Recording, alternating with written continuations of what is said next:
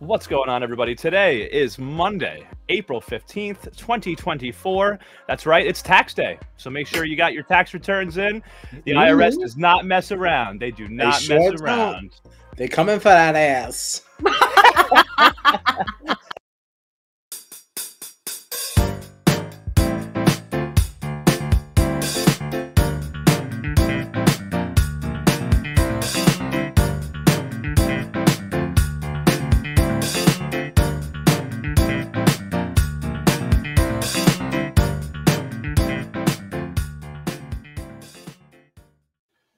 All right, my name is John Duffy Hussein, and I'm joined, as always, by my fellow tribe mates, Mr. Kyle Petty and Miss Gina Morgino. We are Strat Chat, your favorite reality TV podcast. So find us on the socials at Strat Chat Pod. We're out there everywhere. Throw us a like, a comment, a subscription, and a follow if you don't follow us already. And if you'd be so kind, we'd really love it if you head over to places like Spotify or Apple Podcasts and leave a really nice review because, you know, we just really appreciate it. So, all right, what are we here for tonight? We are here to discuss episode 7. Episode several? Wow. Of Survivor 46. Several. I was really impressed by that, I have to say. I'm like, that's very funny. It's very funny. Well, it was the name of the episode. Oh, yeah. I'm sorry. I wasn't giving you the credit. I was giving I was gonna Survivor say, I was going to say, I don't want to take any misplaced credits. So I'll just make sure we're clear. But it actually was called, episode several. Mm-hmm. So I just thought you were calling back to that, and I was cheering it on. I was calling back to that, but yeah. Okay. All right. Well, Oof, here we are. Here we are. Yeah. Yes. So I guess let's get into this episode, right? What did you guys think overall? I know I said it last week. I feel like I've been saying it every week that we haven't been super high on the season. But now we're into merge. So what are the thoughts on the on the season so far, this latest episode?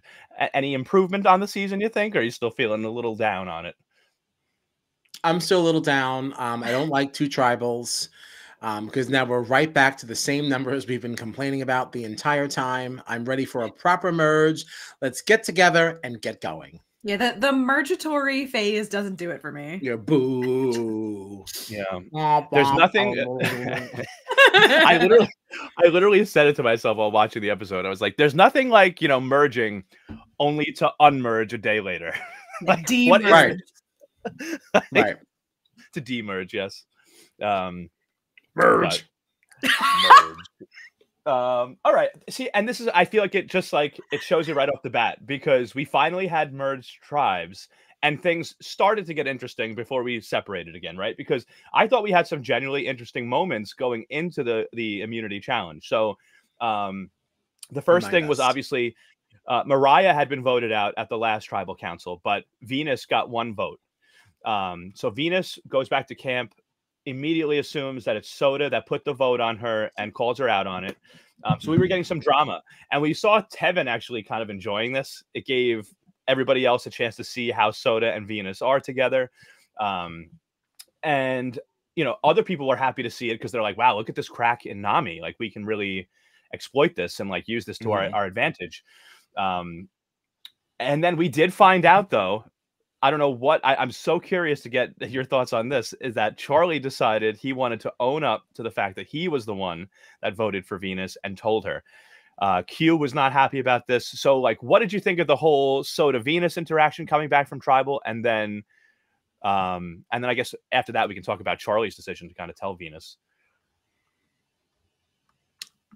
Oh, that's what I was preparing to talk about. What was the first question? Well, so talk about Charlie then.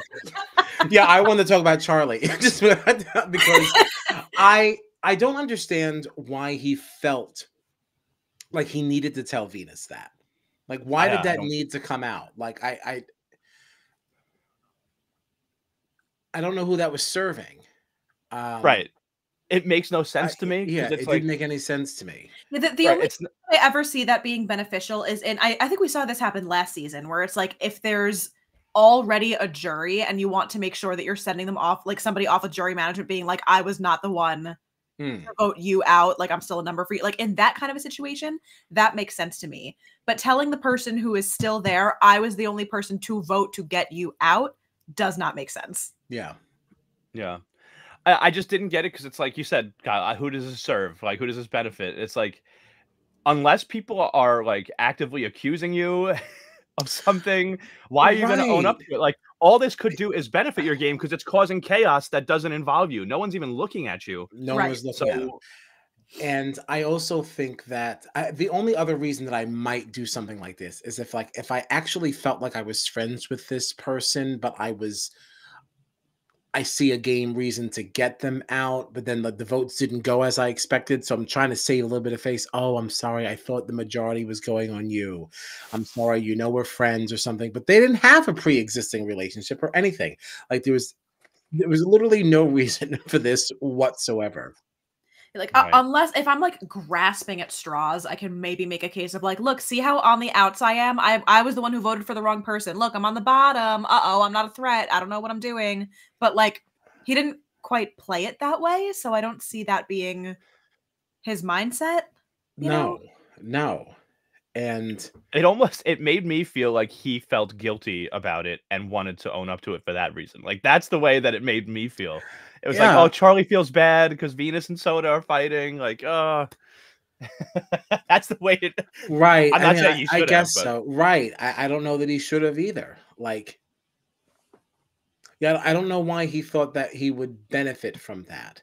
Um, the second half of this is Q. And it's like, you know, whether you agree with his decision to do this or not, I don't know why you think you have any kind of authority or jurisdiction over what Charlie is doing when he's brand new to you also.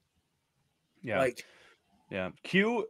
I feel like Q's biggest problem is that he loves to be the one like telling people what to do. yeah. And the second that someone like kind of goes back at him at all, he loves to twist people's words. It's happened multiple times. I think it happened with Jess early on when Yanu was separated. I forget exactly what the context was, but Jess had said something, and then Q immediately went to Tiffany and Kenzie and like tried to like spin her words in sort of a way. And he did the same thing in this episode with Ben, which I'm jumping ahead a little bit, but like Q and Ben were talking, and Ben was kind of because Ben knew when we got separated, Ben and Tim were outnumbered by Yanu and Hunter. And Ben went up to Q and was like, listen, like, if we want to vote Hunter out, like, if you need to say my name, to kind of keep Hunter comfortable so he doesn't use a shot in the dark or anything, like, that's fine. Like, I'm willing to take the risk, like, to show you that I want to work with you. Because Ben said, like, you have to take risks. And Q immediately went to Kenzie and Tiff and is like, we have to write Ben's name down. Ben said he doesn't mind if he goes home. It's like, no, he doesn't want to go home. He's just saying he's in a desperate spot. He needs people to play with. If you want to say his name, that's fine. Like, you have to take risks in this game. He's not saying, yeah, write my name down. I don't care if I go home. Right. Right. Like, because I feel like Kenzie and Ben got very close in this episode. And it was like, if I'm Kenzie feeling like, oh, like if Ben doesn't mind, like, I guess maybe I will vote him out. Like, that's totally different than what Ben presented to Q. Mm-hmm. Completely different. And it's so strange of me for him to even jump on something like that, even if he did think that that's what Ben was saying, when it wasn't that long ago that Q was saying, just vote me out. Yeah. Yes. That's right. Like, that's cut right. it out, man. Like, don't even twist things into things you did too. Like, right. like, stop. Right. Yeah. But yeah, so that was the whole Venus Soda thing that led to Charlie and then Q. And obviously, like we saw, Charlie did not like the way that Q was. And I guess I understand Q's point of view of being like, dude, why are you breaking up this chaos? Like, you're not even a part of it. Just let it go. Let it go. Like, I get that. But like the way he approached it was bad. And now Charlie walks away from that conversation. Charlie said in a confessional, he's like, it feels like Q is running things around here. And like, he's got to go. And I'm like, that's the total opposite. It's like, as bad as Charlie's move was, like, you didn't have to own up to this. Q didn't have to pull Charlie aside and be all aggressive either. So, no, he didn't. And that's a major turnoff to me. And what's also ironic about this is that Charlie's takeaway was that Q is running things and he isn't even. Like, you're presenting every argument as if you are, but like you're not actually. And now you're taking the hits as if you are. Damn. Like, you're reaping no benefit from this behavior. yeah, truly. Anything else on that before we move on? But I will just say, I think that was probably, we've talked more about like a beginning of an episode here than I feel like we have all season before we get into like an immunity challenge. And I feel like it has to do with the fact that everybody was finally together. Oh, And there was a ton of like Yes. gaming and crazy conversations Right. happening this episode, And finally. Right. And it's everybody involved, between Venus and Soda's fighting and Tevin looking on, and then Charlie owning up to the vote and Q pulling Charlie aside. It's like all of a sudden things are happening. Yeah, Only the to get game is separated alive. again. It's so Yeah. very exciting. So of course we're gonna put everybody back into sixes. Yeah. So yeah, let's get right to it. So Jeff brought out all 12 of our remaining players. And we were split into, I did enjoy the colors, at least, a purple group and an orange group. Yes. And for this immunity challenge, each player had to stand on like a triangular platform that was floating in the water. There were sort of different levels, like very thin spots for your feet on either side of the triangle that you had to then go from the bottom level, which everyone finished, move up to the second level, and then the top level, which was actually a little easier than I thought. I mean, the balance, I think, up there, but with how flat it was, I mean, obviously people started falling, so it wasn't easy. But like, I feel like in Australian Survivor, that little piece gets smaller and smaller, and I feel like they got to the top, and it was like a big plank of wood. Well, I had seen somebody, because I just watched the episode today, but I had seen somebody a couple of days ago tweet about this, so I was paying attention to it. It was so easy that they just skipped the first level in the edit. Like, did you notice that they started on the second round, then they went up to the top one, and then they did one leg? They completely skipped the whole first section of this challenge. I did notice that, because I was like, at first I was like, wait a minute, what are we saying is harder? Are we going up or down? I was like, where did we start from? Like, I was very, very confused from it. The water was so calm and nobody fell off. They were like, let's just not. I know it's an hour and a half now. Just got it. It's fine. Yeah. It was so calm that they were joking around on them. Yeah. And not even on their own team. You know, like Q started that whole, like, what, that little alphabet game thing that, like, he Which was really funny. I didn't understand what the problem was. The B was not accepted because it was not. No, because someone said A. Then if you're B, you say A and B. Then if you're C, you say A, B, and C. And whoever the letter was just kept saying their letter, so it never like built onto itself. Right. Gotcha.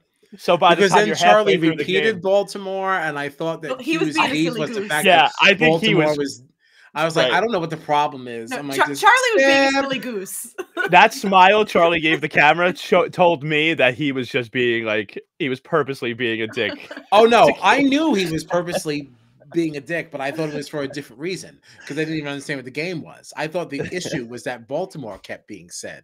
So no. It was that nobody was saying A before A. B. Yeah. Right. That's the whole point, because once you get to like somebody's at like J, and you're like, all right, I have to remember everything from A all the way to here. Geography fun. No. So it was funny though. So yeah, we had these two groups. Wow. For the orange group, Miss Kenzie actually won her first individual immunity. Congratulations, Ms. Petty. And I will say that it felt like everyone was falling. She was just the last to fall. Like, other people were falling as she started falling, but she was just the last one to hit the water. The whole orange team went out at this point, but Kenzie at least was safe. So she was, was good there. And so the second group, the purple group, I think, who was it down to? Tevin and Maria? Right. Tevin had a crazy recovery. I wanted him to win for that alone. That was wild. I don't know how he stayed on that freaking platform. I wanted him to win literally just for that reason. Like, don't let this be for nothing. It was so good. Right. He did fall off after that, though. So that meant that Maria took the win. So props to the women. Kenzie and Maria taking this, beating everybody else. So good job. Sisters are doing it for themselves. That's right. That's right. See? Oh my God. I don't like this challenge, by the way. Yeah. It makes me very uncomfortable when people fall because I feel like it's very unsafe. Like it's very easy to like crack your head on the wood. I Like, noticed that one. I think it was when Soda fell. She looked like she fell inches away from the one behind her, and I was like, "This could have been a Yeah. disaster." I yeah, don't it know why looks they're like not when spread out people more. know they're going down, they almost like push off it a little bit. Yeah. And it's like, I don't like this because if a wave came in and you didn't know you were about to go down, you couldn't kind of predict it from your wobbliness. Like you could really hurt yourself, like Yeah. hit your shoulder on a corner. I don't know. It Ugh. just this makes my anxiety like peak.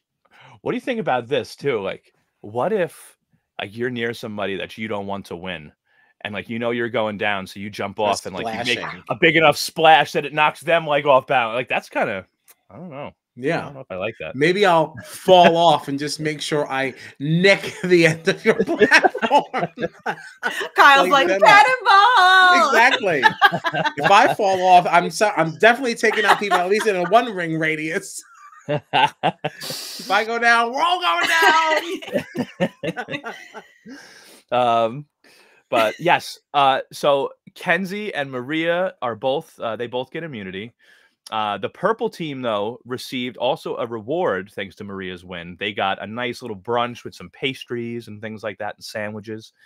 There was another little catch to this competition though, this immunity challenge, in that the team that lost would have to go to tribal council first, which meant that whoever left from their tribal council would not be making the jury. Sorry, Mikey. The team that would attend tribal council second, whoever left there would be the first jury member. So, yeah. What did we have next? Okay, there was one thing. So there's obviously we're starting to come together, but there still feels like there's lines in the sand, even though there are cracks in these tribes. And there was something interesting to me because like we saw the group of was the winning group? Oh my god, all these names. No, I'm an idiot. It's the losing group. So Tiffany, Kenzie, Q, Hunter, Tim, and Ben, right? So we had all three of the Yanus. And then we had Tim and Ben from Siga and Hunter all alone, the only member of Nami that was in this orange group that had had not gone to this little feast that the purple team got to go to. And we saw Tim and Q talking a lot, and Tim was really pitching the idea of sending Hunter out. Even though Q, Tim, and Hunter are all supposed to be in this 6-person alliance that they had made on the journey. Tim was pushing to Q to get Hunter out really hard. And it was funny because Q was taking this as just like, oh, Siga's just trying to get another Nami out because they lost somebody because Mariah left. So that, Siga lost another person. They just want a Nami out. And I'm thinking to myself, like I get that you guys like Q, Yanu, like you're used to Siga and Nami like being at war, but like this is actually a smart move. Hunter is like a huge threat, a huge competitor, like, and it's not a Nami versus Siga thing. And I thought, but as I was thinking about it, I thought to myself, like, Nami still hasn't even had anyone voted out at this point. Randon was still the only person that's left from their tribe due to a medical reason. Like Tim throwing Hunter out there is not like a Siga taking a shot at Nami after Nami took a shot at them. This is just someone trying to take their very first shot at Nami and taking out arguably their strongest player. I don't see why this would be like why Q was so hesitant to even consider this. I didn't understand that. Especially because now that we're in the phase of the game where like individual immunity is a thing, he could in theory just win out at this point. Like if you have the chance, you have to take it. Yeah. I'm interested to hit Kyle's thoughts here. He seems deep in thought. You do have to remember that Q doesn't know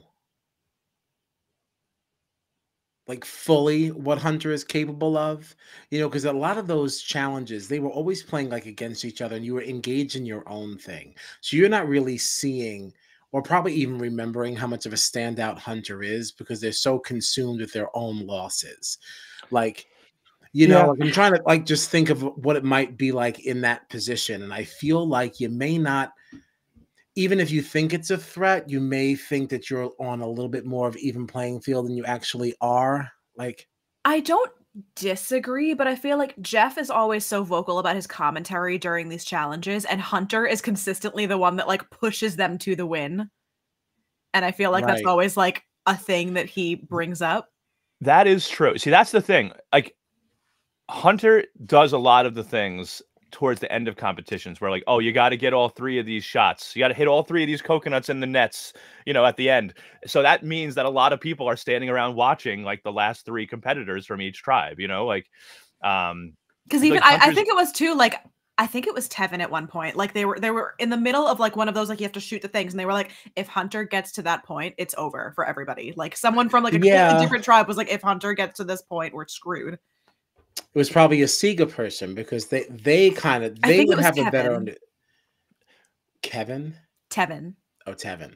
Well, Tevin and Hunter they're on the same tribe. They're on the same tribe. Yeah, he would know. Oh, then they're both Nami. Maybe it wasn't. I don't remember. Yeah. But like, I don't know. Like I could also see Q being like of an ego.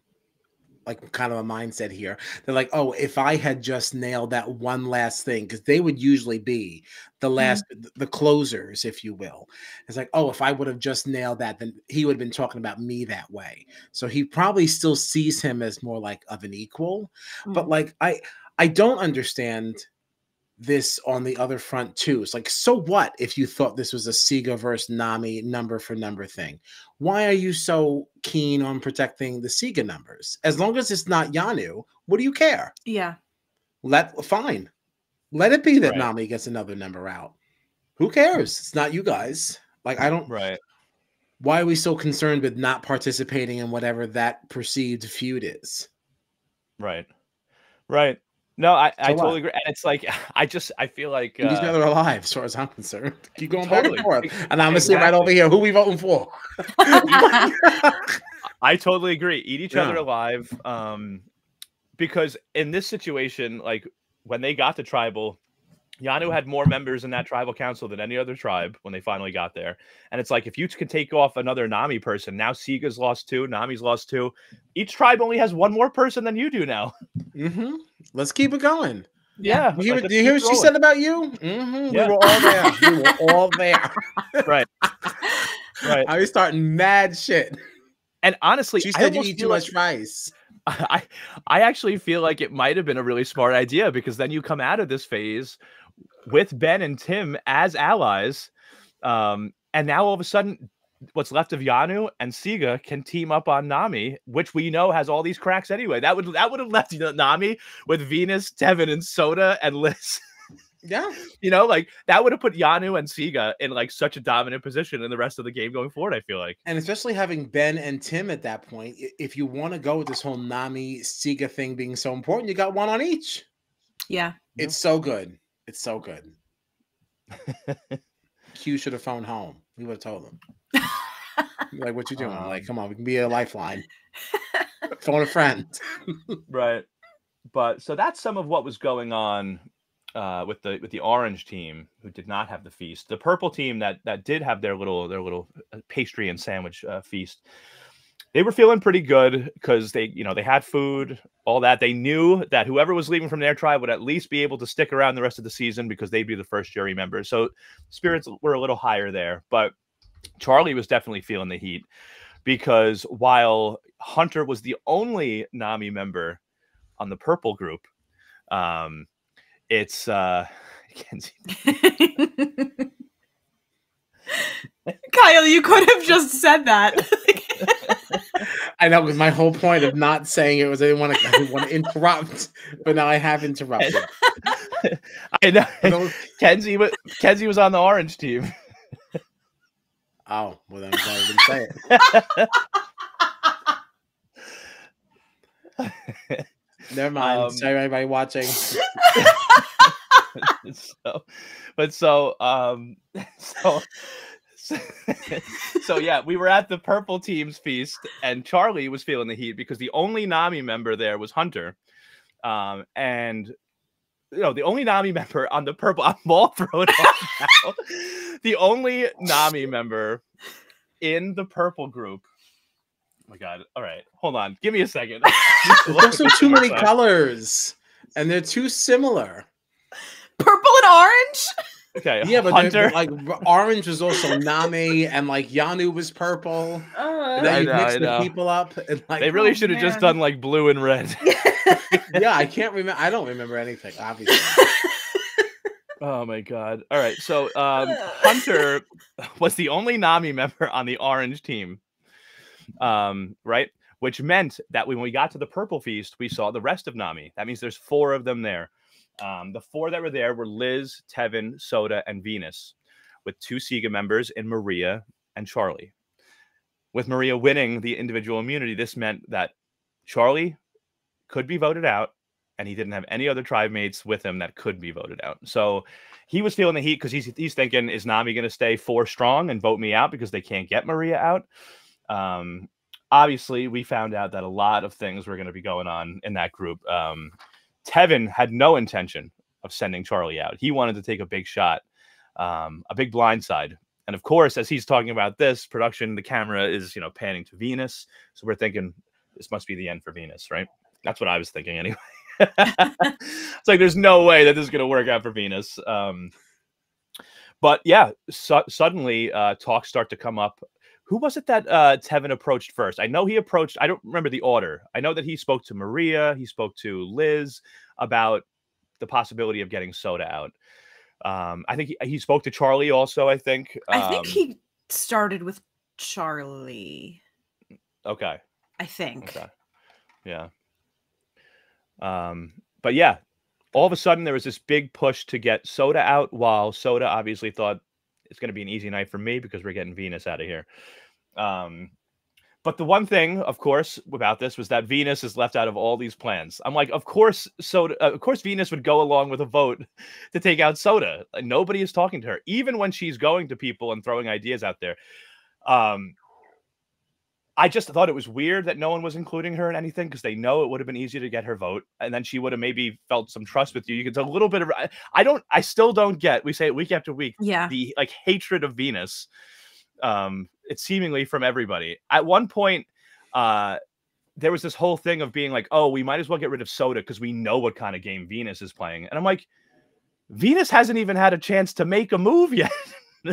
She's only been to one tribal. People don't like her. I think that Maria conversation kind of shed some light on that. It seems like she just walks up to people and just says what should be happening. She's not really like, anytime she pitches something, it's not about like, hey, I'm trying to work with you and like, let's have a conversation. She says, this is what I think should happen. Oh, you don't agree? Oh, I thought you wanted to work with me. Well, maybe I do want to work with you because I could find some loyalty in you, but that doesn't mean that our ideas are not a collaborative effort. And that's not ever how she comes off. So like if that Maria conversation was any indication of how she handles all these other "you won't work with me" chats, well then maybe that's why. She also, not to jump the gun, she was pretty quick to take credit for this idea that wasn't hers. I don't blame her for that though. I honestly don't, because she was not told that Soda was the target. As far as she knows, she's the only one that went around and said to somebody, let's get Soda out. She thought she was going to go home, and then the votes were read and Soda went home. So what does she think? She has no knowledge that anybody else made plans to take Soda out. So like, all right, that's fair. Yeah.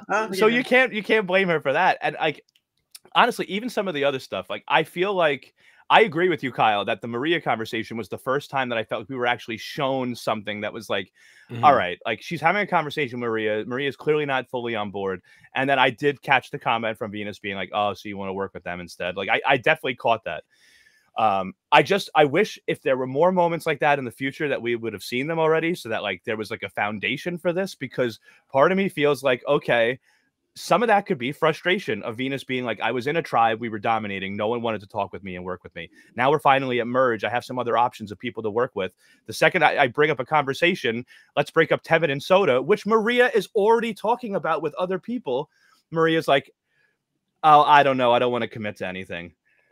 You know, I'm just like, I don't know. It feels like no one has ever worked with Venus. And at some point, she's going to start to get frustrated and it's going to make her look worse than she might be. Or maybe, again, if I'm wrong, then we're just not being shown enough to like enough evidence of the way that she behaves that everyone finds so shady and snaky and you know, I don't know.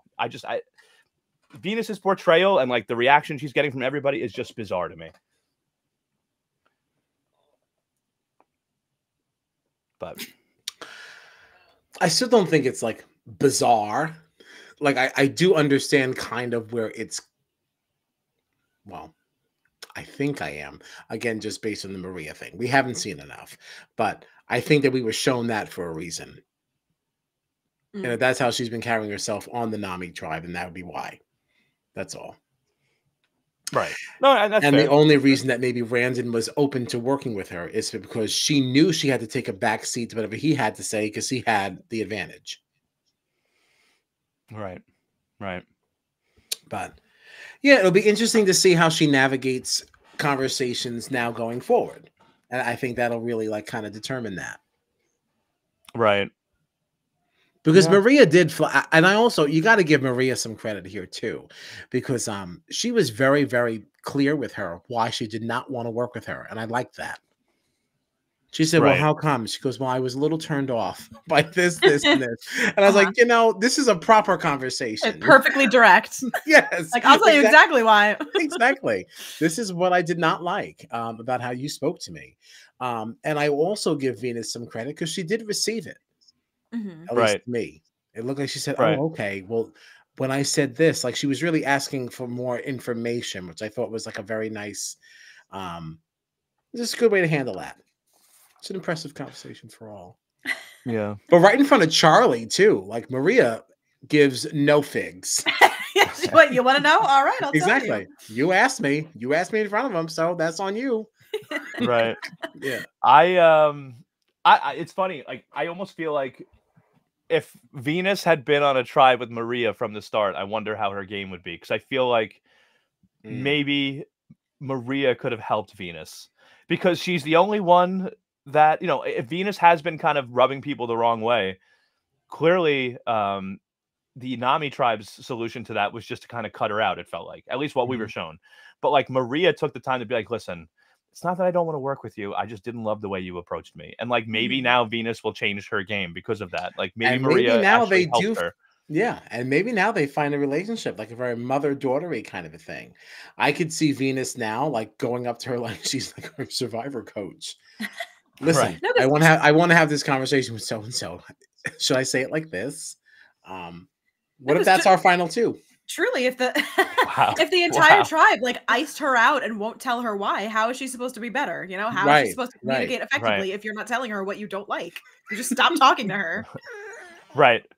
Which is why, again, I don't think that Venus handled it right, but I almost can understand why she was like, okay, I'm having a conversation with you. You don't want to commit. So yet again, another person that doesn't want to work with me. You're working with them instead. Like, that's almost how I like took it for like Venus, like because of like what I've seen. You took it as like, all right, fine. Same old, same old. Nothing changes around here. Everything's always right. It's like, we finally get to a new stage of the game and you're telling me that you won't give me an answer. Like, this is all I got at Nami. Now it's all I'm getting at Merge. Like, that's kind of how I took it from Venus. But like, sure, I totally see that. I so read it as her just being a little flippant. Like, oh, my way or the highway, but just not as direct. Right. Because I just... Oh, you don't like my idea? I guess you don't want to work with me. Bye. Right. Like, well, what? I just felt like, too, like, there was another vote. I think it was the Mariah vote, the last one we had, actually, where everyone was on board to vote Mariah out. And maybe I'm wrong. Maybe you guys read it a different way. This was from episode 6. Like, Venus, I think they were at the water well, and Venus was kind of like, but why Mariah? Like, why not somebody like Charlie? I feel like Charlie's a much bigger threat. And it didn't felt like to me like she was trying to force anybody.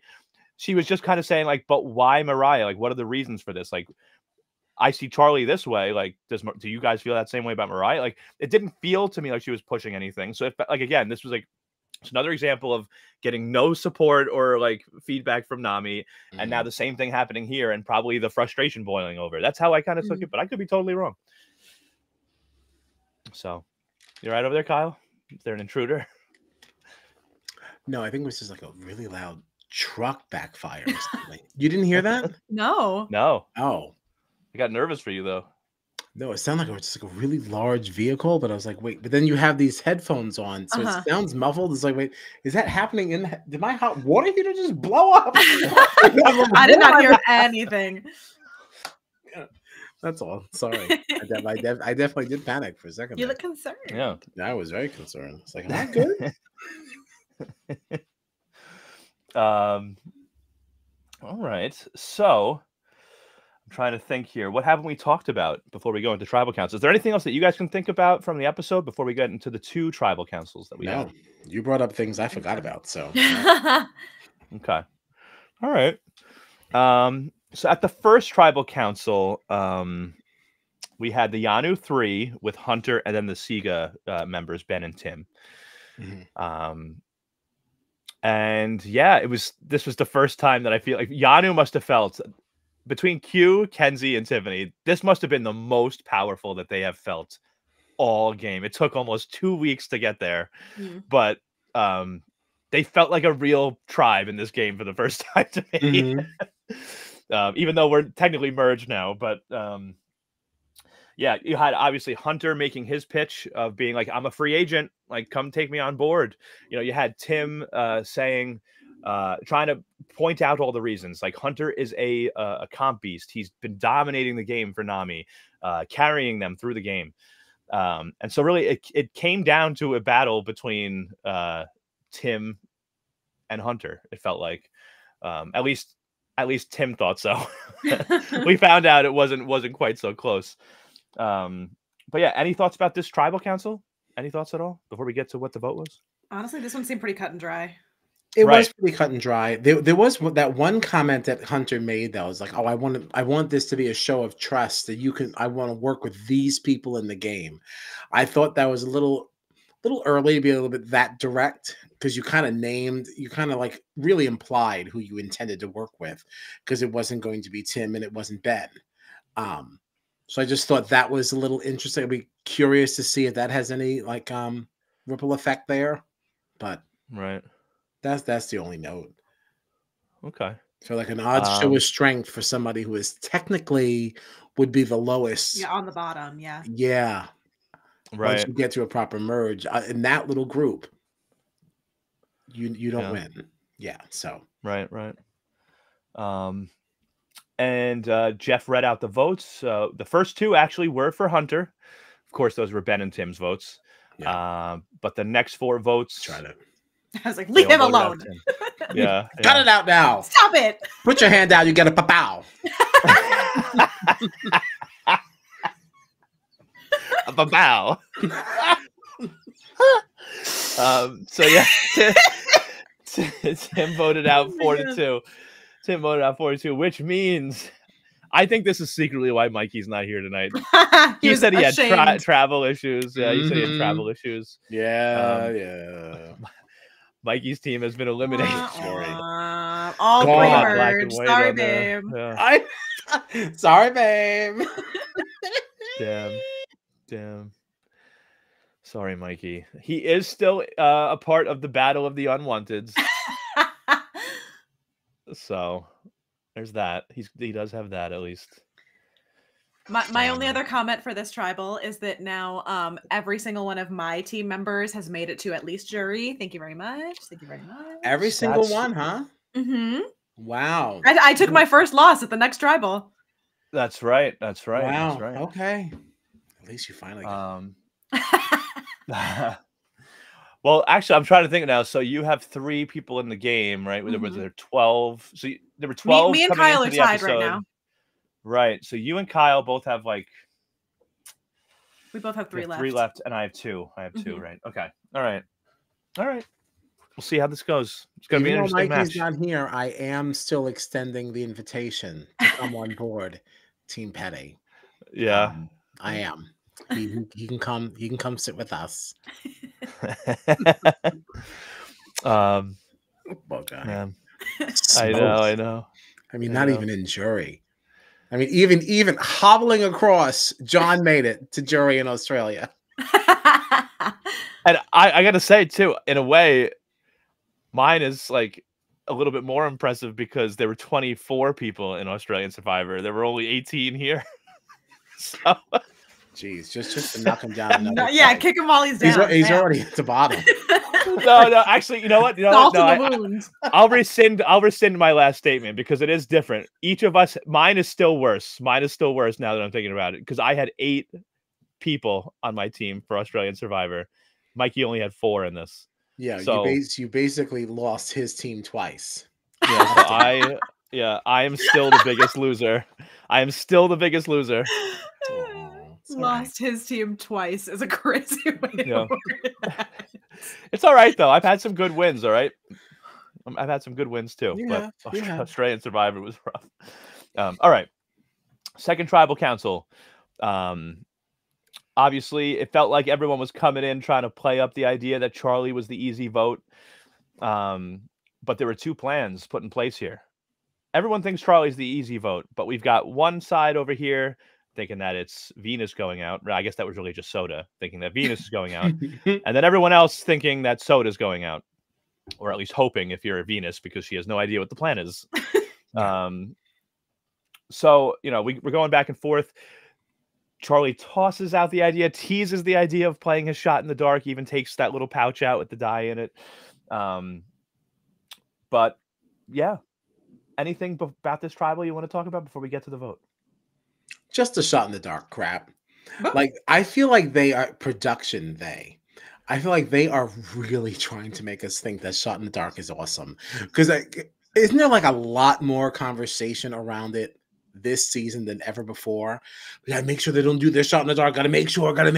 And it's like, since when did we ever care this much? Because even, correct me if I'm wrong, I think we talked about this once before. They haven't seen 44 or 45 rather prior to coming on this season, right? So they don't know that Caleb worked. Right. So they've never, at this point, none of them have ever seen this be successful. Right. So like, who cares? Like, they're just, it comes up every single episode. Make sure they don't use it. Gotta have my vote, or do I have even this? like the way that Charlie pulled it out of his pocket did not feel organic. It felt like, oh no, blah, blah, blah, blah. But like nothing that he's ever said or done feels like that's the kind of tribal person that he is. Like, and my advantage. Like it felt like they told him to say that. Yes, like they wanted to be. Stop trying to make fetch happen. It's like he suddenly became like a Price is Right model and was like, I have my handy shot in the dark dye. Like it was like it almost looked like he was trying to do the Ferris, like, oh, it's really hot out here. Oh, an idol for me? Like, but that's so not who Charlie is. No, and like you shaking a little bag of dye is not at all threatening to me. like okay, thanks. Just weak. Yeah. That's all. That's my only but hey, we got to the vote. Jeff came down with the container of votes, and Charlie, he shocked the world here. Did not use a shot in the dark. Can you believe it? And the votes were red. The votes were red. We had 1 vote for Soda. We had 2 votes for Venus, followed up by 3 votes for Soda, meaning Soda leaves by a 4-2 vote. And which is then when we got the moment, as Gina mentioned, that we had Soda turn to Venus, say, this was you, wasn't it? And Venus says yes, going on the very limited knowledge that she has. And we see very quietly Tevin just go, no. I am curious though, like what does Venus do? Like, because obviously Maria and Charlie know they had conversations more with Tevin about this. So like, but does Tevin not want Soda? Like, is she less likely to give Tevin a jury vote if she finds out that it was him that came up with the plan? Even though we saw that Tevin voted Venus out, he didn't vote Soda out, even though he was the one that came up with this plan. Like, how does like Tevin now pull this into his resume? I don't know if you can, honestly. I mean, I guess if you're at a final tribal council though, and like Tevin saying Venus thinks that, like, let's just say hypothetically, way down the road, we get a Tevin Venus final 2, and they're making their pitches to the jury, right? And Venus is saying, I pulled the move to get out Soda. I guess if you have Charlie and Maria there in the jury, they're going to be like, no, that wasn't you. Yeah. But so. Yeah, I suppose. Yeah. I don't disagree. I just cannot imagine Venus in the fight. I just can't imagine that actually being Yeah, necessary. the odds are very stacked against her. Could you have imagined Erica? Could you have imagined Gabler? We don't talk about Gabler. How dare you bring that name into this house? I mean, he's a winner. What are you gonna do? Our next guest on Strat. I'm feeling sick that night. Sorry, can't make it. Just kidding. Sorry. That's rough. I mean, I still want to talk to him. Jeez. Yeah, I'd still talk to him. Man. Gosh. Sick. No, I'm sick that day. Wow. You're right. I mean, who knows? I think in that's one scenario you could claim it. Yeah. And you can correct it. Because there are people to corroborate. Mm. I also would. I will say this also. If Tevin was in jury and Venus somehow was at final 2, it would be pretty. And I've been supporting Venus this whole season, but it would be pretty funny if Tevin was like asked a question, was like, Venus, what can you say is your big move in this game? And she was like, I got soda out. And then Tevin was like, that was no, me. you didn't. She would have had to do something else far more impressive than this soda vote to even make it to final 2.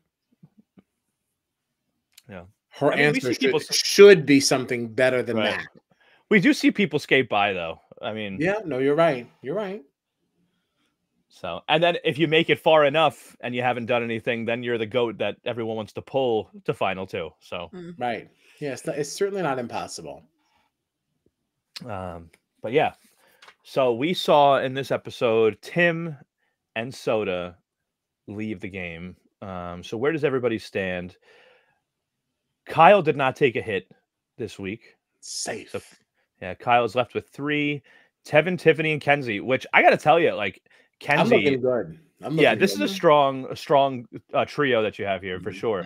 Yeah. Because I've honestly liked Tevin and Tiffany pretty much the whole time. There's been like moments, like obviously there's been a lot of the whole Venus thing we've talked about, and then the whole Jess thing where Tiffany and Kenzie made the fake idol. I didn't love that.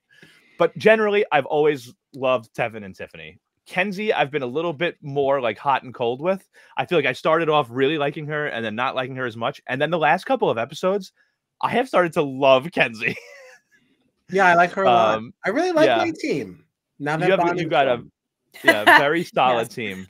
Yeah, very solid team. But even though you won't watch his dance videos that I send you, no,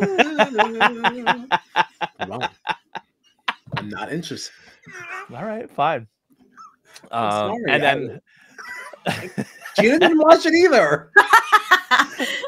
It's true, I didn't. I'm sorry. See? Bunch of jerks. Whoa. And then you. I also did not take a hit this week. But I'm 2 players down. But I still have Venus and Q left. Honestly, the only person I'm still rooting for on my team is Venus. All right. I mean, look who I've got. I Venus know. and Q. Your team it's rough looking. Yeah. Good luck. You got some problems. Yeah. Yeah. And Gina's still looking pretty good. Obviously lost Soda, but listen, Maria, Maria, Hunter, and Charlie, again, a very strong trio. Mm-hmm. I love my team. Although the one thing I'll say just about Charlie is that move to tell Venus that he was the one vote for her is still perplexing to me. Listen, like, my team's not perfect, okay, but no, absolutely, absolutely. I just wonder because I have actually flaws and all. Well, the thing is, the reason that I like bring it up again is because I've thought this whole time that Charlie was like a very smart player. Like I thought he's a good player, but like particularly a very smart player. And his decision to share this with Venus felt very not smart. Yeah. So that's why I'm like, maybe you'll keep an eye on Charlie. But, and then of course, as we showed before, Mikey is out of this race. Sorry, man. Let's, So let's check out some of these points that Mikey makes for us, these charts. Kenzie, top performance of the episode, 19 points. Yeah. Maria in a close second with 18.5. Those are our two immunity challenge winners. So Charlie then in third place. So yeah, that was our top 3 for this episode. Great. All right, let's take a... Oh! Are you wow! Whoa, the timing. The timing. The timing. Oh my I've made it. We are joined by our good friend Mikey Marmon. And Mikey, we're literally talking about your points right now. Well, no. First of all, my wonderful point system. Yeah, I'm sorry. Now I'm definitely gonna go tinkle. Sorry about your team, man. Listen, you know, sometimes things just don't go your way, and you just have to just keep on trucking. You gotta pick up the pieces, and you gotta do better next time. You know, so next year there will be a lot of entirely off of vibes.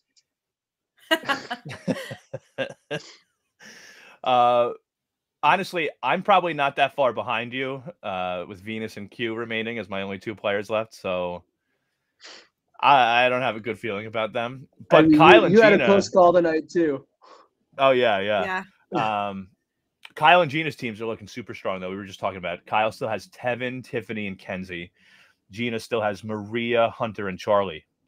So I think the winner's coming from one of those teams. Yeah, I have my thoughts on who that winner might be at this point. I gotta be honest. Tell me, I want to know. I think Kenzie takes it. Yeah, I think she's in a strong position.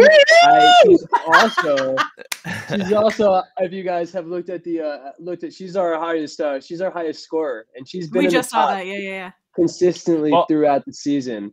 So if my system is any indication. Well, I was going to say, so we saw that Kenzie had the most points for the episode, but we hadn't pulled up the season total yet. Now, so we're looking at this. Kenzie with 92 points, ahead of even the comp champ, like the absolute overall dominant threat of Hunter with only 86.5 points. So Kenzie is definitely killing it. Yeah, no, I agree. And who would have thought a Petty would win a Survivor season, huh? Somebody from Kyle's family. Yeah, someone from Kyle's family. Money. It's amazing. Wait, who's Davis? Davis is that's Tevin's last name. Gotcha. Mm-hmm. But I'd be very pleased if Miss Kenzie won. Okay, very pleased. I would too, honestly. I'd be down. I'd be cool with the Kenzie win. She's not on my team, but I like. I just want to win a draft. Not mine either. So. Yeah. Oh jeez. All right, Mikey, you really you came in at such an interesting time because like we finished talking about the episode. Like we're just talking about our teams now. So I feel like you're just putting yourself through punishment here. But here's our team totals. For the episode. 9. A tie. Yeah. A tie, our first draw. Yeah. Wow. Oh, that's what that meant. First draw. Yeah. You wrote that in the group chat. I was like, I don't know what he's talking about. Like a tie. Yeah, tie draw. Same word, different meaning. Same meaning, different word. Yeah. Yeah, I'm on board. Now, yeah, the Team Orgino and Team Petty are looking good. I love my team. Gina did lose a strong player this time around, though. I did, so but my entire team made it to jury. All right, and there's something to be said about that. That's true. Mine didn't. Yeah. No, it did not. I'm so Your sorry. entire team did, and your entire team did not. And that was all in one episode. Oh, you do still have Liz. You got Liz. Yeah. She's not instilling a lot of confidence in me, though. Damn. Damn. She's not going to win. Even let's just say she got to final 2. Like, I just think that people knowing that she's a millionaire, as she loves to tell everybody else, people are like, well, at this point, she doesn't really need it. So yeah. No, yeah. Okay. I have one question to challenge it. To challenge that thought. All right. Everyone knows Liz has money because she won't stop talking about it. But everyone hates Venus. Liz, Venus, final 2. Who takes it? Why do we keep saying final Who 2? plays It's a the better final game? 3. Like, we keep going final 2, final 2. It's a 3.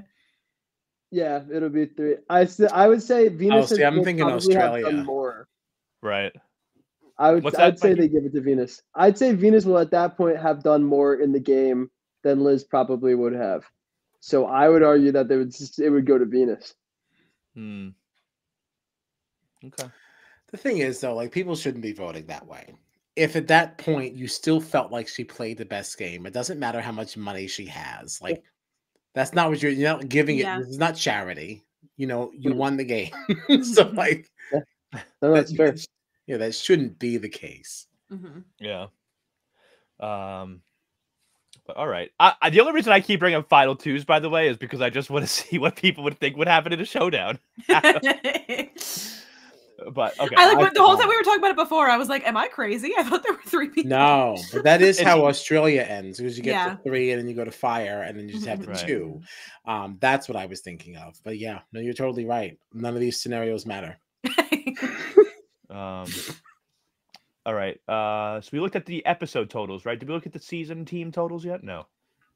No. Right now, this is becoming a 2-horse race. Unless I have a couple of good episodes, I might be able to catch up. But right now, this is between Kyle and Gina. So first place is still Kyle with 298.5 points. 2-horse race. 3 episode wins for Kyle, 1 episode draw. Gina Morgino, Team Morgino, has 295 points, only 3.5 points behind the leader. Get off my Coming back. for ya. Get out of Coming here. for ya. Get out of here. And then I've had only 1 episode win. I do have 211 points, so I am more than 80 points behind both of you. So there's no way I'm going to win this thing. But I did beat one person By 2. Forever. Yes, at times 2. 105.5 points. Oh man. Sorry, Mikey. Man, on the bright side, our losers bracket down there is been pretty even throughout. Yeah, you guys actually have more episode wins.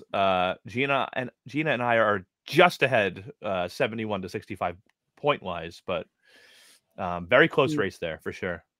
Yeah, it is. Did you see what Liz just commented? Me and Matt have a draft, and only Matt's players have gone home. Sorry, Matt Blevins. Sorry, Matt. Wow. That's That is very wild. funny. That's really wild. That's I really guess funny. I guess Matt followed Mikey's draft. You know. Don't do that. Bad idea. Listen, last season. Listen, this is just an anomaly. Last season, Last season was you had great. you literally had 4 of the final 8 players last season. What? Yeah, no, I did well last season. If only we had a point system then. Right. I think D we only last had it for like the last. Mikey did. Mikey. Yeah. It's karma. I had D, I had Drew, I had Katora, and I had Bruce.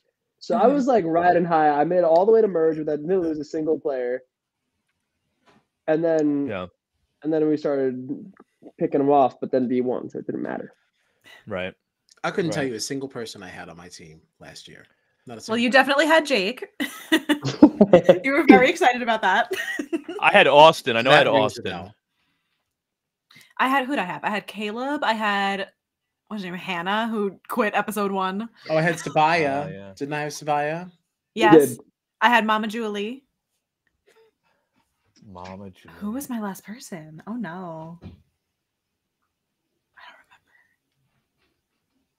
Well, Sorry. you can find that out. Oh well. All right. So, Mikey, I'm still interested if you want to briefly kind of give some of your thoughts on this episode, because now that you've joined us, I don't want you to come in just so that we talk about how your team is gone and then you leave. So, some of the things we talked about. So, very quickly, get your thoughts on some of this stuff. So, Charlie telling Venus that he was the one that voted for her instead of Soda. What did you think of that move?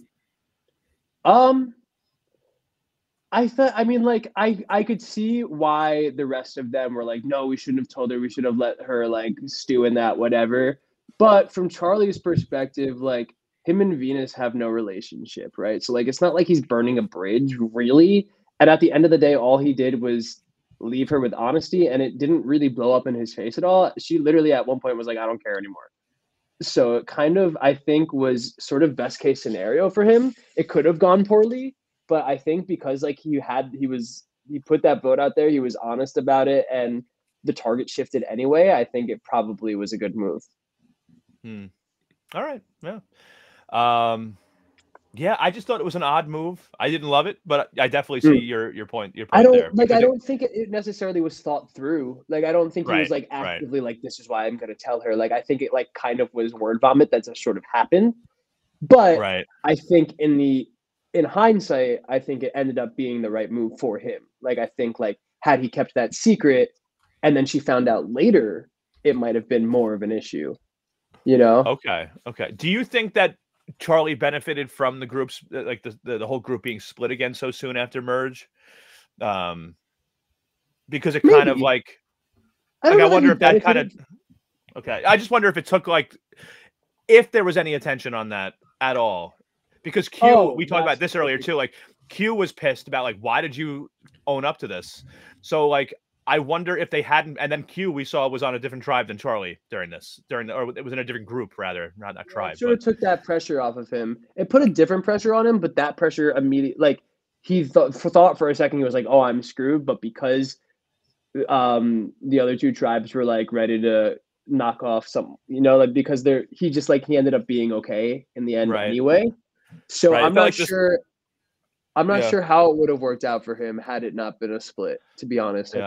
I think he had enough people protecting him within his, I can't remember any of the tribe, within Siga, like within that, with Maria, with Ben, with that whole group, that he probably would have been fine regardless.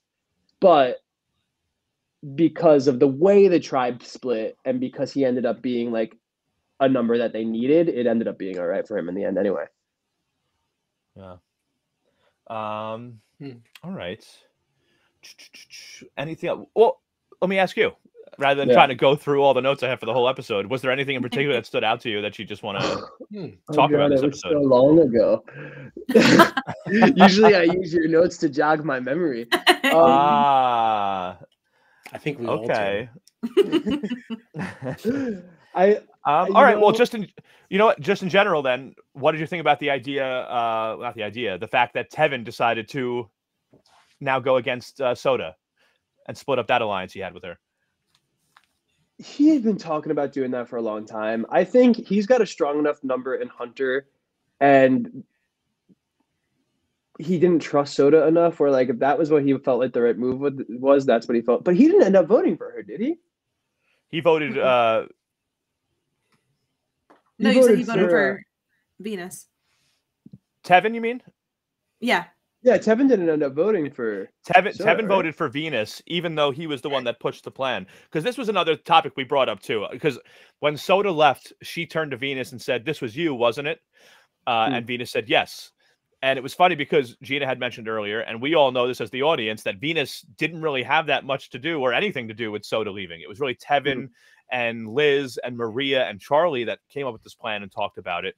But my whole thing was like, as far as Venus knows, she is the one that came with the plan to get Soda out because no one included her in any conversations. She went up to a few people and talked about splitting up Tevin and Soda and mentioned getting Soda out. So yeah, when the votes are read out and Soda goes home, of course Venus thinks it's her move. Yeah. So what do you think about that though? Like, can Tevin still claim that move? I don't know that he can claim the move necessarily. I think there's going to be too much like confusion about what happened there because it was so sort of crazy that to like claim that move would be really difficult. He might try to if it comes to that, but I'm not sure who would corroborate him on that, especially considering he didn't vote the way that he said he was going to vote. Very true. Do you think that so the other people that voted the way that he laid out this plan to go, like people like Maria and Charlie and Liz, would they jump up and say, I think the three of them have, even though like Tevin said he was going to do it, Liza was also from the jump on board with getting Soda out. So I think the three of them, like the people that actually wrote her name down, have way more of a claim to this move than Tevin does. Because just like saying, and like not that Tevin didn't have anything to do with it. That's not what I'm saying. I think he did have something to do with it. But I think throwing a plan out there and then moving away from it doesn't, I don't think you get to like, I don't think it has the same sort of gravitas as a, like following through with what you did. You know, you're not, because you're not claiming it in the moment. So now you're gonna like retroactively come back and say, "Oh, I did that," and they're gonna be like, "Well, you didn't make that vote, though. You didn't vote that way." Right. I don't Which know. actually, man, that reminds me of a scenario in Australian Survivor when we saw Ferris and Kirby going back and forth. And there was a tribal council where Kirby was like, I came up with this plan. And then Ferris was like, but you didn't vote with us. And Kirby was like, well, it was my plan. And who won that season? Not Kirby. so. But yeah, I do think, I will say, as far as the plan for Tevin's like decision goes, if he was deciding between Venus and Soda in this moment, Soda would be harder to get out down the line. So if he wanted both of them out, and he was going to take that chance with this episode, that's what he decided. Soda was the better choice, I think, now, because Venus is someone that you can rally everyone against fairly, I would argue, fairly easily, whereas Soda is much more likable. Soda has probably at that point had more relationships going, and like, so I think that would have been a harder thing to do down the line. So it was smarter to try to make that vote happen now. Right. So I'd say that would have been a good move, but I don't think he made the move. Right. I think it depends on who you're sitting against in a situation like that, because there is a world in which you can say, you know what, this was my plan, that I still went with Venus because I still went with Venus just in case I couldn't trust you, but it didn't mean that I didn't put the wheels in motion. So it's maybe not a full claim to it, but like, you're not completely detached from it. That's fair. That's fair. But if it's like you're right though. It depends who you're sitting next to. Like if he's sitting next to like, say, like, I don't know, Hunter, you know, who had nothing to do with this at all, then it's one thing. But if he's sitting next to Maria, or if he's sitting next to Liz, who like actively participated in it, I'd say it's harder to be like, that was me. You know? Right. Yeah. But that's a great point. Definitely. What do you think about Q? Annoying as hell, huh? Yeah. Well, I was just going to witness. This has to do with Q, and I feel like we can have a broader conversation. But I feel like one of the things I specifically wanted to ask you about was we saw Tim and Q really going at it about who to take out. Tim really was going, you know, I want to get Hunter out, and Q wasn't having it. All three of these guys are the ones who came up with the 6-person alliance, the +1 alliance. What did you think about Q and Tim's back and forth? Should they have taken Hunter out, you think? Or, like, I don't know.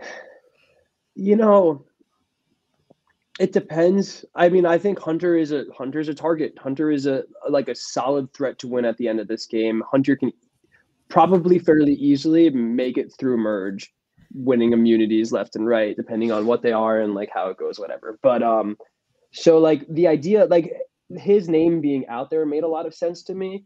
I do think like if you're gonna, because the second they make that play though, that 6-person alliance falls apart. I don't think I don't think this 6-person alliance is now a 5-person alliance.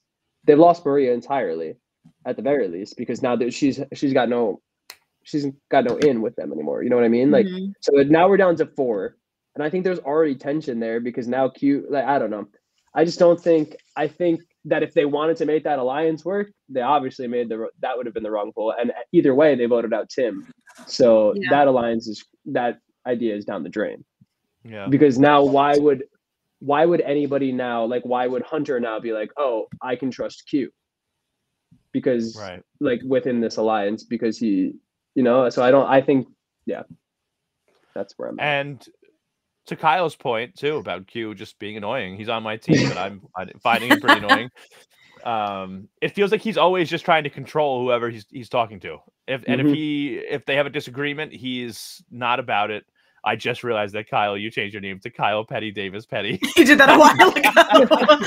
I watched it happen in real time. I only just realized that. But yeah, like, what do you think about how Q plays the game? It feels like it's weird. Too aggressive, and he's already pissing off his own alliance.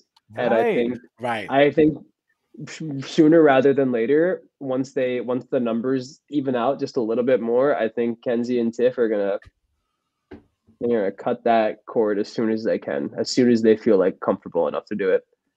Yeah, I agree. Because he's isolating himself. Yes. If you're pissing off your own alliance members, especially after everything they went through on Yanu, then you don't really have a shot of winning over other people. There's no world in which you won over Charlie. Oh yeah, and you know what I mean. So it's he needs to cool it. Yeah. Agreed. Okay, I only have a couple other things, I think, but another thing I wanted to get your opinion on, Mikey, because we've talked a lot about Venus on this podcast this season and how it feels like people seem to really not like her, not trust her. And it felt like for the first time, maybe Venus got some of what she maybe needed to hear from Maria. I still haven't seen a lot of the problems that the complaints that people have about Venus. I still haven't really seen a lot of evidence for it. I do think Kyle mentioned this earlier, that there was a conversation that Venus and Maria had where Maria really wasn't picking up what Venus was putting down. And she was like, listen, I don't want to make a commitment. And Venus was just sort of like, oh, so you don't want to work with me. You want to work with them. And it felt a little abrasive. My kind of pushback to that was that it feels like Venus is reacting this way because she was totally cut out of Nami. No one listened to her. No one trusted her. From what we were shown, there was no real evidence for why they shouldn't trust her. And then now she's getting pushback from Maria. And I felt like in Venus's eyes, this is more of the same.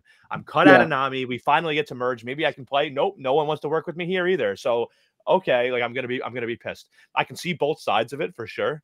And I'm just curious what you think. Could this be a good thing for Venus? Maybe Maria is going to say listen, it's not that I don't want to work with you. It's just that I didn't like how you approached me. What do you think of this whole thing?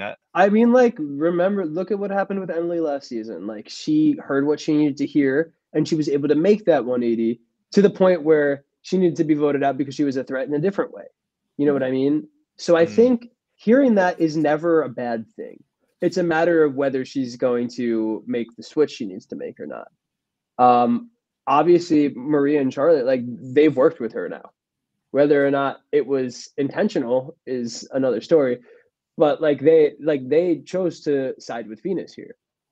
Yeah. So I think it is possible if she can check herself and come off in a different way. Because at the end of the day, sure, she was treated like that on Nami, but that's not Maria's problem, So sure. You still have to adjust your methods based on who you're talking to. You can't just assume that they know what you've been through and all that, So absolutely, I think she has potential to turn what she's doing around, but she has to do it. She can't. There needs to be follow through with that. Mm-hmm. For sure. Yeah. All right. Any other thoughts? Do you have anything else that you remember? I feel like the last thing now that I just want to ask you about is what you thought about the tribal councils. If you have any thoughts about those things.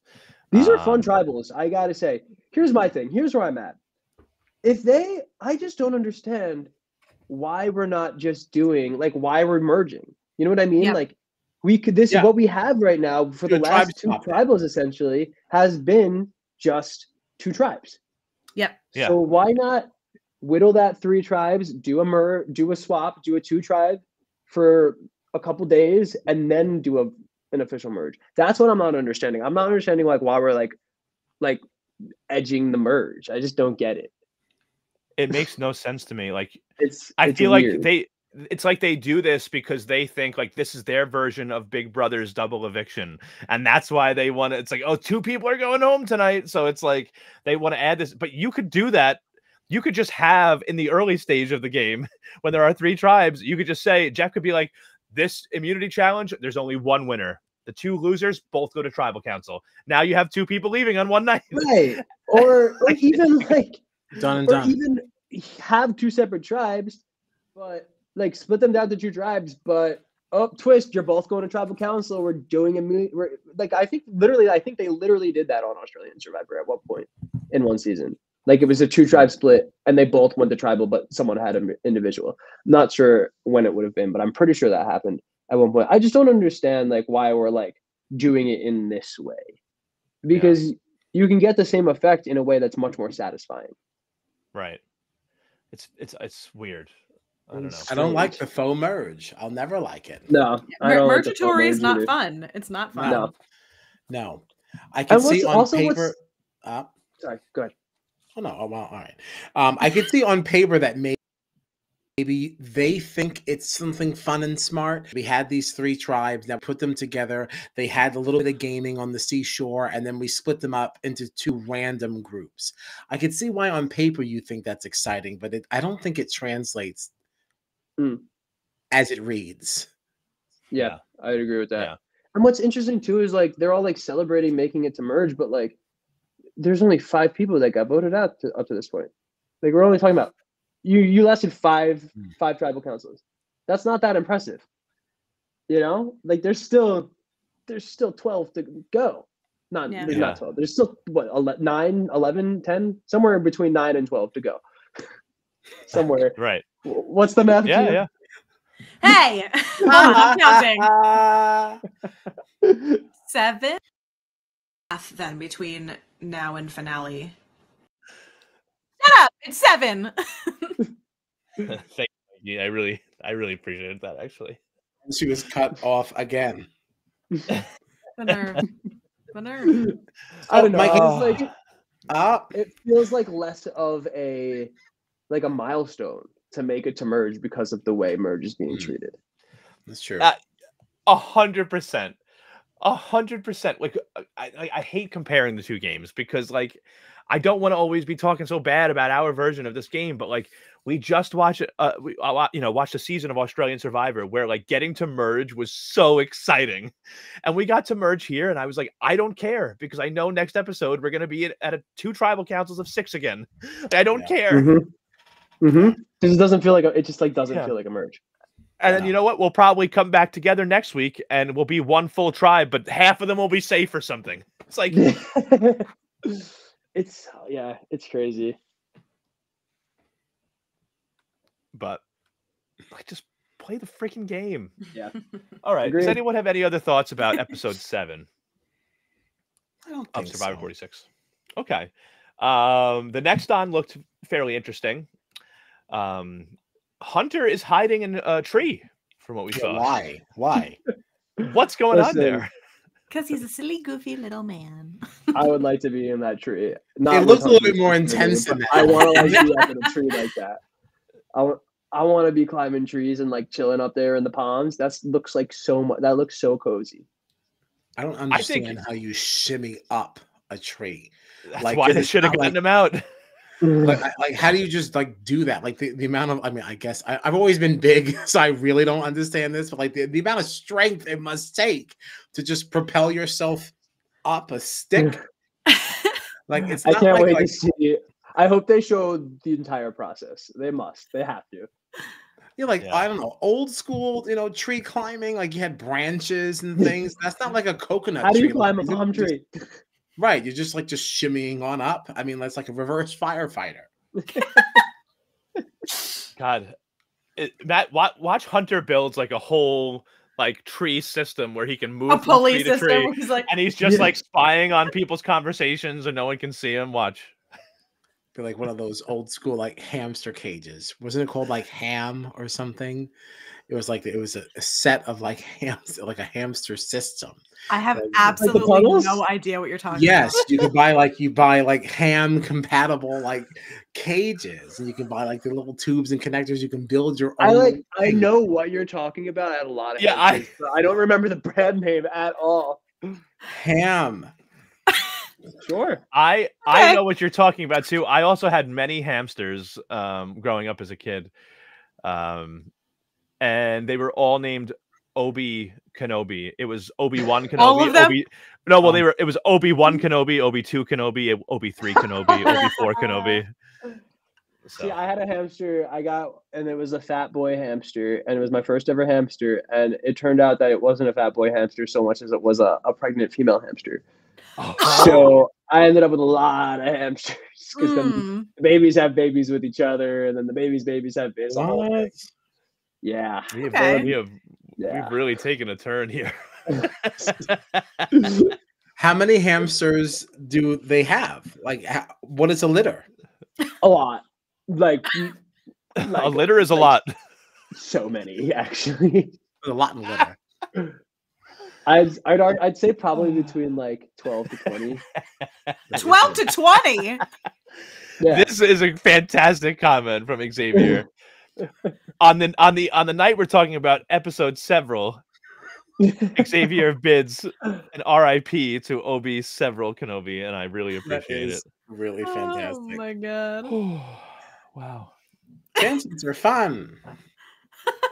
I have to find this hamster cage brand. We started off by talking about Hunter hiding in a tree, and then started talking about how many hamsters we all used to own. I liked it. Google says that anywhere from like 6 to 15 is what that is a lot. That is so many. Wait, so what did you do with them? Kept them for a while. They all died eventually. They used to get out of the cage and like walk single file through the house every now and then. Dog got a couple of them through the house. Like they would get marching around. They would like literally get out of the cage and like march through the house, and you'd be like, "Oh, there's the hamsters." There's the hamsters. So much. Oh, there's the hamsters. Oh my god, like Ratatouille style. That's really wild to me. And people didn't scream. I mean, how did you not think it could be mice? Of my life as a child. So one time I was laying in my bed in the morning, and my mom was like doing something in my room, like cleaning or something. And I was laying in bed, and my dog was on my bed chewing like on a rope toy. And I'm like looking at the toy, and I'm like, damn, he really chewed through that thing. That's crazy. And then my mom takes it out of his mouth and goes, "Not a rope toy. Oh, not a rope. It was a hamster." My god. Michael. On your bed? On my bed. Oh my god. I hate it. Every story I have ever heard of a hamster dying is something incredibly traumatic. Like they never die in a normal way. It's always something really fucking crazy. You want to hear a wild story about a pet? Oh, we had a bish. We had a bish. I said we had a big fish tank in my house. Oof. Okay, and near the fish tank was a computer, and I would often use this computer. And one day, I was sitting at this computer and I was doing things on it when I suddenly started to smell a strange odor, and I looked to my left and realized that somehow a fish had jumped from the tank and sadly, tragically, had landed underneath the radiator and was then cooked. Oh my god. How did we get here?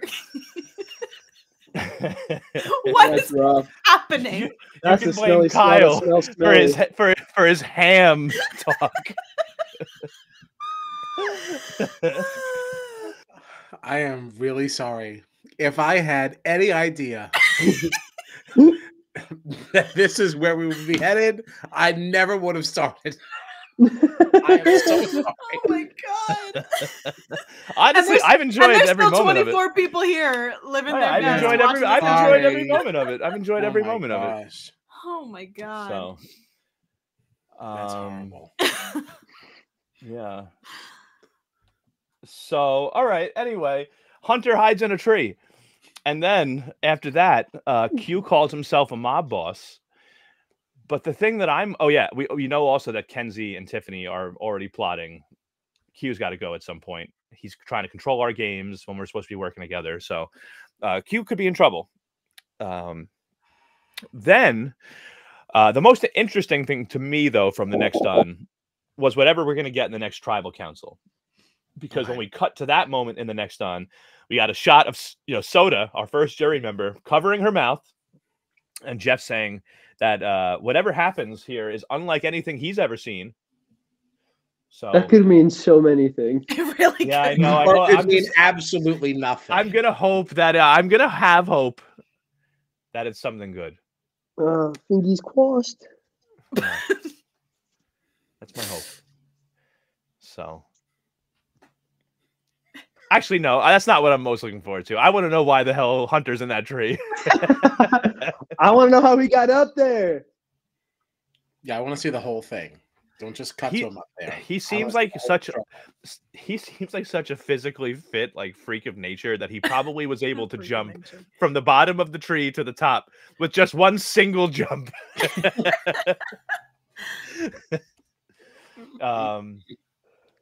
Yeah. So, all right. What else for this episode? Oh, there was one other thing, kind of game unrelated. This is the last thing, though, I swear. Because I feel like we talk a lot about the strategy, the game side. I really, personally, I like these moments that we got in the beginning. I mean, obviously, I didn't love Ben having a panic attack in the beginning of the episode. Oh. That sucks. But I did really like the moment we got between Ben and Kenzie. I felt like these are the types of moments that, like, kind of draw me in. Like, I'm really here for the gameplay and the strategy, but, like, when you get little moments like this, especially when you feel like you've sort of experienced this sort of thing yourself before, and then you see it playing out, and just, like, I struggle with anxiety and, like, depression and things like that, and, like, I couldn't even imagine if I had some sort of, like, episode or something like that in a situation like this. And I pray to God that if I ever find myself on a show like Survivor and I start freaking out, that there is a Kenzie Petty there to help me through it. So that was just that was the only other thing I wanted to bring up. Not really necessarily. It could become game related. Who knows? This Ben and Kenzie relationship could become a working game relationship for all we know. Well, but it already sort of has. She's already kind of true. That's fair because of this moment. Yeah. That's true. That's definitely true. Mm-hmm. But even aside from any game related things, it was just a nice human moment. I thought that we got to see that I really appreciated, especially because I feel like there's been times where we've been kind of down, not on just the season, but on the cast itself. And I felt like, all right, there are still some very, very good, solid people in this cast to root for. So I'd say Kenzie and Ben are two of my favorites this season for sure. I agree.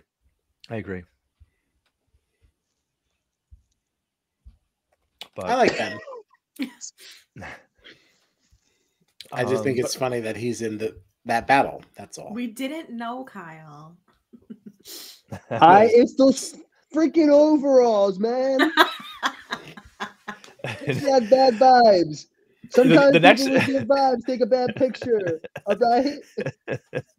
The next time we have a draft, Mikey's just gonna pick like all the people that he finds the weirdest looking or something. I might not even look at the pictures next time. Maybe I'll do a blind draft. Just read the descriptions. Go off that. Yeah. I've done that before, actually. That actually sounds like a great idea. Now, the more I'm thinking about it, it's like Love is Blind, except for Survivor drafting. Oh boy, I don't know. I have to sleep on that. I mean, if I was outvoted, I would do it. But I simply don't think I could do worse than this season. I mean, the problem with Mikey's idea is that for the other three of us, we have all at least once drafted someone based purely on the fact that we would like to give them a kiss. So that's not going to work for us. Well, listen, I'm not saying you guys have to do it. I'm just saying that's how I might make my. That's a fun theme. It's a fun theme. I honestly, I just have always generally chosen at least one person I'd like to kiss in every draft we've ever done. I will go on record right now and say that Hunter was only drafted on my team because I would like to give him a kiss. Yeah, I will say usually my first pick is usually looks first, bio second. There was no one on my team that I wanted to kiss this year, if I'm being honest. I thought about drafting Kenzie, but Kyle laid claim to that with his last name, Yeah. so I kind of backed No one off was there. allowed to have Kenzie. Thank you for respecting that. Honestly, I wouldn't have had. Okay, here's the thing too. Well, as soon as I saw Petty, I was like, all right, this person really should be Kyle's. But like, if the person's name, if her name was like Samantha Petty or something, like I might have been more willing to like just snatch her from you. But her name's KP, yeah, absolutely. Her name's Kenzie Petty. She has the same last name and the same initials. I can't. Come on, this is meant to be. Well, technically, it's probably short for Mackenzie, so it's probably MP, really. So no, we know her as we know her as Kenzie. That's all I know her. That's all I will recognize her as. I'll still take the Petty though. I think we were sold on that. You know, the K was just the extra.